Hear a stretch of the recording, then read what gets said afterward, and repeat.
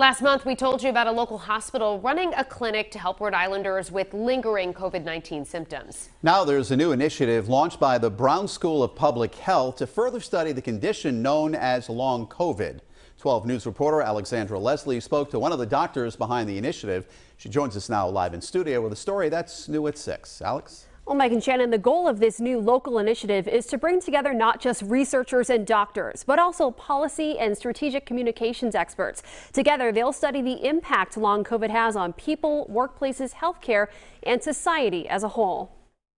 Doctors Ashish Jha and Megan Ranney are leading the initiative, which aims to better understand the realities of living with long COVID. Long COVID is really a brand new syndrome that we're only just beginning to define, understand, and treat. And Dr. Ranney says that also means identifying who long COVID affects. Estimates range from 5 or 10% of people up to 40 or 50% of people. I introduced you to Amanda Martin last month, who told me multiple COVID infections dating back to early 2020 are still affecting their health today. I can walk the same mile down the street in my block and I'm still the same amount of tired every time. Dr. Ranney says she sees patients like Amanda frequently in the emergency room who often don't know why they're not getting better weeks or months after having the virus. They can't stay awake all day. They're more tired than normal. Their brain isn't working right. We're seeing people with kidney problems and lung problems and heart problems. While Lifespan has a clinic dedicated to learning more about long COVID, Ranney says there needs to be more societal support in place too. Because that's what brings people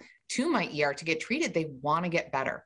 And so that's part of our hope with this initiative, is to help set up those systems, not just on a healthcare system by healthcare system basis, but again, on a societal level. Dr. Ranney says in the coming weeks, she hopes to announce roundtables with leaders, patients, and other experts from across the state and country to help figure out what can be done about long COVID in the short term. Live in studio, Alexandra Leslie, 12 News.